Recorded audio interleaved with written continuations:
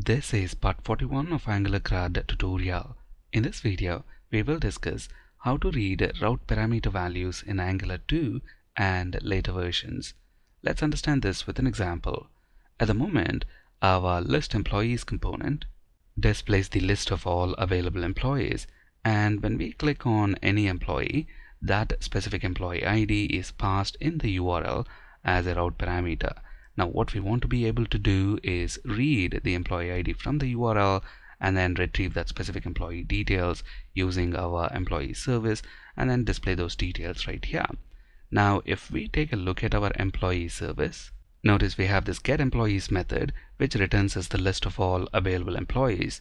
Now we want another method which is going to return us employee by ID. So let's make a copy of this and then change the bits that are required. First of all, the name of the method is going to be getEmployee, and it's going to return a single employee and not an array. And we want to pass this method the ID of the employee that we want. And then to get that employee by ID, we are going to use the find method. We want an employee whose ID equals the ID that we are passing in. And notice here we are using triple equals to check both for the value and the type. So this completes the change required in our employee service. Next, from our employee details component, we want to read this route parameter value. Reading route parameters is easy.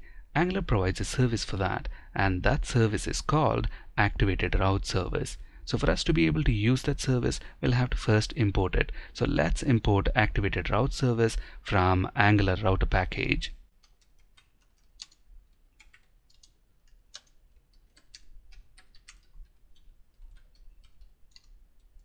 Now to be able to use this ActivatedRoute service, we'll have to first inject it into our component using the component constructor. So let's create a private field. I'm going to name it _route. And the type of this is ActivatedRoute, which we have just imported. Now using this private field _route, we can very easily read the route parameter values. We're going to do that within this ngOnInit lifecycle hook. We have discussed lifecycle hooks in detail in our Angular 2 course. So if you're new to lifecycle hooks, please check out our Angular 2 course. I'll have the link available in the description of this video. Now let's use this private field _route to read the route parameter values. Notice when I press dot on the route object, we have this property params. And if I have the mouse over this params property, notice what it returns. It's actually returning an observable. So one way to read the route parameter values is by subscribing to this observable. We'll discuss this observable approach in our next video. In this video, we'll discuss the other approach, and that approach is the snapshot approach. Notice now when I type dot on the route object, we have another property, and that property is the snapshot property. And on this, we have the params property. So now to be able to read this route parameter value, we have to specify its name. Remember, when we defined this route in our root module file, that is in app.module.ts file, we specify the name of this route parameter as ID. So we have to use the same name to read that parameter value. So back in our employee details component, we specify the name of the parameter as ID right here. And by default, this is going to return the value as a string. So we need to convert that to a number. We do that by using the plus symbol. And then let's create a constant and store the parameter value in that constant. Now let's use this ID and retrieve that specific employee details using our employee service. So we need to inject our employee service also into our component class. Let's do that within our constructor. I'm going to name the private field _employee service. And the type of this is employee service. We don't have this service imported yet, and that's the reason we see that red squiggle. We can take the help of Visual Studio Code Editor to automatically include the required import statement for us. We do that by pressing the Control and period keys simultaneously. Notice now we have this import option right here. When I click on this, the required import statement is automatically included right here, and also notice the red squiggle has disappeared. Now let's use this employee service to retrieve employee by ID. We know the service has got getEmployee method. We need to pass it the ID of the employee. We have that in this constant, so let's pass that. And this method is going to return us an employee. So within our component, let's create a property. I'm going to name it employee, and the type of this is employee. Again, we don't have this type, so let's import the employee type. And we are going to store the employee returned by our service in this employee property. Now, if we take a look at what our employee details component is doing, it's simply displaying this message, employee details works. At the moment, we are able to read the ID value from the URL, and we are also able to retrieve that specific employee details. All that is left to do is display the employee details. Now, to speed things up, I'm going to reuse the HTML and CSS we have in our display employee component.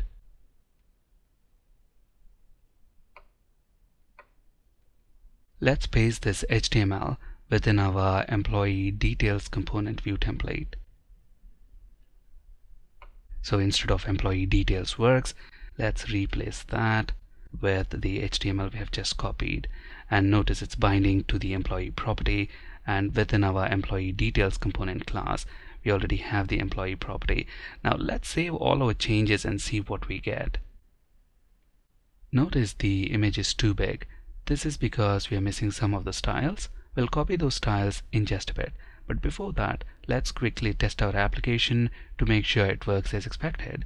When I click on Mark, whose ID is 1, the ID is passed correctly in the URL. We see Mark details as expected. Similarly, when I click on John, John's ID is 3, and we also see John's details. Now let's copy those styles. Let's copy the styles from display employee component CSS file and paste them within our employee details component CSS file. Notice now the image size is reduced as expected. Now let's include a footer for this bootstrap panel, and in the footer let's include back to list button. Let's open our employee details component view template, and we have our panel body div right here. After the panel body, we want PanelFooter. So just after panel body div, let's include another div element. And to get a PanelFooter, all we have to do is include the bootstrap class panel-footer. Instead of using a button, I'm going to use an anchor element and style it using bootstrap button classes btn and btn-primary. And the text on this is going to say back to list. And when we click on this link, what do we want to do? We want to take the user back to the list page. So let's use the router link directive and bind it to the list route.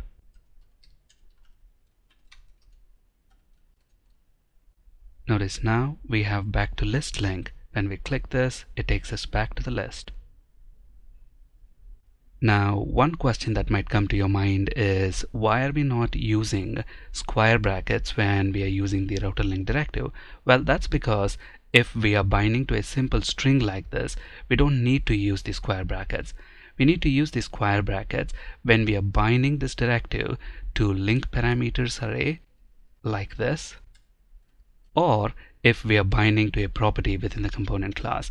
Since now we are binding to the link parameters array, we have to use the square brackets. If we don't use the square brackets, then it doesn't work.